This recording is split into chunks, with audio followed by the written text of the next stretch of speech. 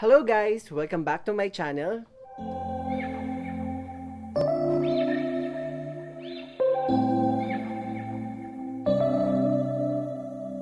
September we met, I could tell by your smile you hadn't been with a good girl like...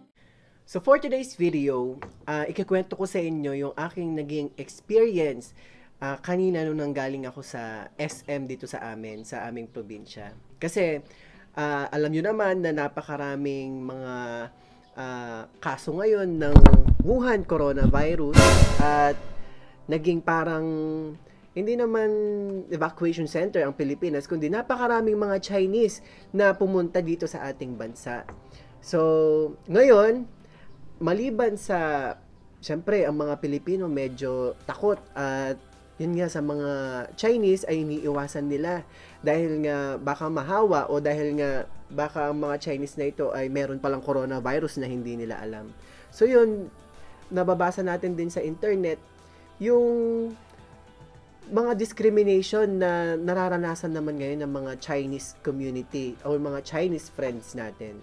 So, kanina nga, ako'y naging isang saksi sa ganoong pangyayari. So, syempre, hindi naman natin masisisi yung ibang Pilipino na umiwas sa mga Chinese kasi nga, yung mga kaso na naitala dito sa ating bansa ay mga Chinese people mismo na nagmula sa kanilang bansa. Kaya, yun, dahil nga sabi nga ng mga eksperto, di ba, na maaari palang makahawa ang mga may coronavirus kahit wala pa silang simptomas. Kaya, yung mga ibang Pilipino, nagdodoble ingat nga. So, ito na nga, ikikwento ko na nga sa inyo kung ano bang naging experience ko kanina sa SM. Hindi lang ako sa SM department store. And then, pauwi na ako. So, bago ako umuwi, syempre, dadaan ka muna ng elevator dahil nga sa parking lot. Then may nakasabay akong dalawang Chinese, isang siguro mag-ina sila. So, siguro yung bata around mga 10 years old na lalaki at yung isa naman, yung nanay niya siguro yon around mga late 30s, mga 38 or 37. So, sila yung nauna sa elevator. And then, akmang pupunta ako sa elevator para syempre pupunta nga sa parking lot.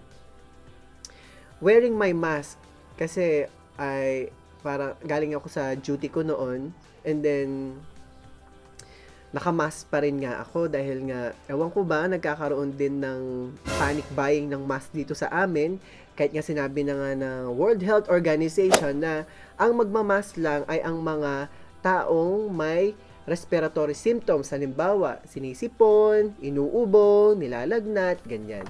So yun, nakamask lang ako dahil syempre galing nga ako sa ospital.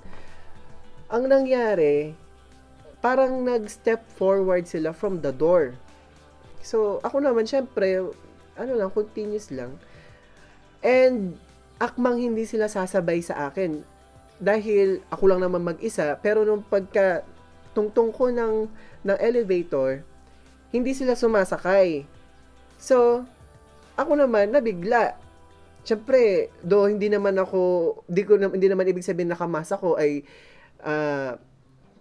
parang sinasabi ko na mahahawa ako sa kanila or what. Pero ang ginawa ko, bago mag-close yung door ng elevator, binuksan ko uli. And then sabi ko dun sa nanay, syempre, Chinese, di ko naman nakakalain na marunong pala siya din siya mag-Tagalog. Pero ang sabi ko, come on, get in. Sabi kong ganon. And then, noong una tumatanggi sila, sabi niya, it's okay, you can go first. Sabi niya ganon sa akin. Pero sabi ko, it's okay ma'am, you can get in and we can go here in... Ang hirap kasi mag-English pero para ang point ko ay parang pasabay, pwede naman kami magsabay. So, yun, pumasok naman siya with her child. So, ang ginawa ko after that, is tinanggal ko yung mask ko and, yun, yumiti lang ako sa kanya. And then, yumiti rin naman siya.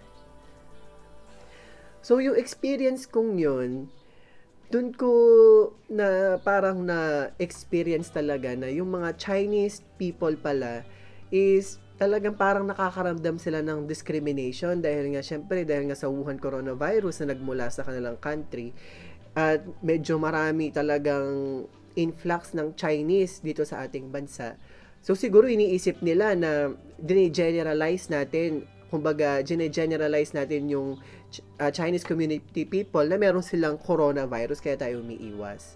Pero gaya nga ng sabi ko guys, yung mga ibang Filipino, hindi natin talaga masisisi dahil nga lalo na sa Manila, doon ang first confirmed case ng coronavirus dito sa Pilipinas. Pero syempre siguro dito sa aming province ay wala pa namang confirmed case. Talagang, kasi nasa ospital nga ako. So syempre, isa siguro ako sa unang makakaalam na kung merong talagang confirmed case dito. So, but anyway, after that incident, of course, nag-hand wash ako ng mabuti at nag-alcohol. Dahil nga, 'di ba, gaya ng sabi ko, ang ina-advise lang ng World Health Organization ng magmask ay yung may mga sakit at may mga respiratory symptoms ng pag-ubo at pagsipon. Tayong mga healthy people ay pwede naman tayong hindi magmask, kaya wag tayo sanang mag-panic buying.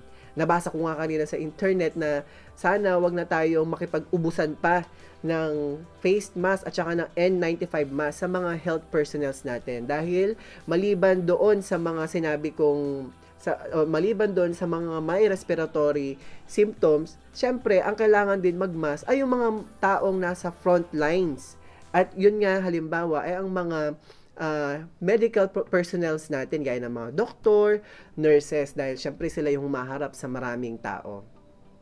Maliban doon, proper hand washing talaga guys, dahil nga sabi nila mas nakakahawa ngayon ang coronavirus kapag yung kumbaga naghawak-hawak tayo then sa mga kunyari sa mga railways ng mga hagdan o kaya sa mga tables na ganyan na meron palang coronavirus, at mas nakakahawa pala siya sa ganun kaysa yung parang airborne or yung galing basa hangin. Kaya dapat guys, tayo ay mag-proper and regular hand washing.